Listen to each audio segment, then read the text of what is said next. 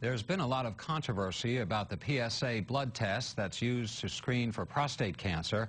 Apparently, it generates a lot of false positives that can lead to unnecessary biopsies. Still, there's no question the test helps save lives. NJN News health and medical correspondent Sarah Lee Kessler reports. The PSA blood test measures a protein that's found only in the prostate, a walnut-sized gland located between a man's bladder and the urinary channel. If the PSA is abnormal, it could indicate a problem. So Morris County urologist Greg Zimmerman is advising his patient Joe Sargent to have a PSA blood test. It's time. Joe is 50, the age at which annual screening is recommended. It's age 40 for men with a family history of prostate cancer or for African American men.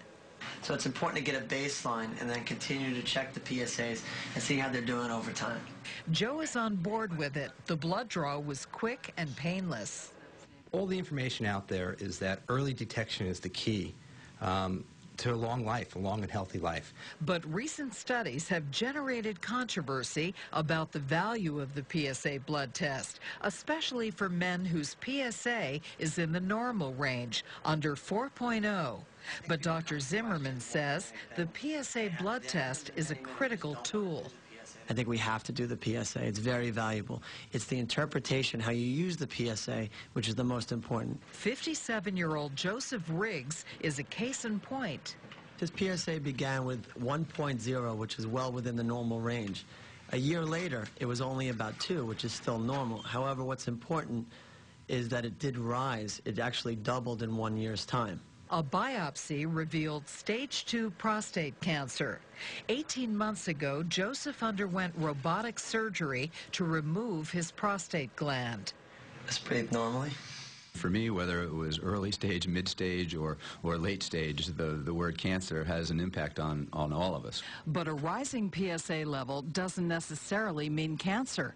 Often it means there's an infection or a benign condition in which the prostate is enlarged, a condition called BPH.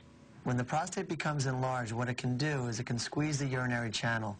When it does that, you get symptoms. These symptoms can be a slow stream, going to the bathroom more often than you should, getting up at night many times. With prostate cancer, however, there often are no symptoms. That's why a PSA blood test and digital rectal exam are so important. This is the only way that we can feel the prostate to see if it's normal. To men who might be squeamish about the rectal exam, this prostate cancer survivor says, get over it. Sarah Lee Kessler, NJN News, Denville.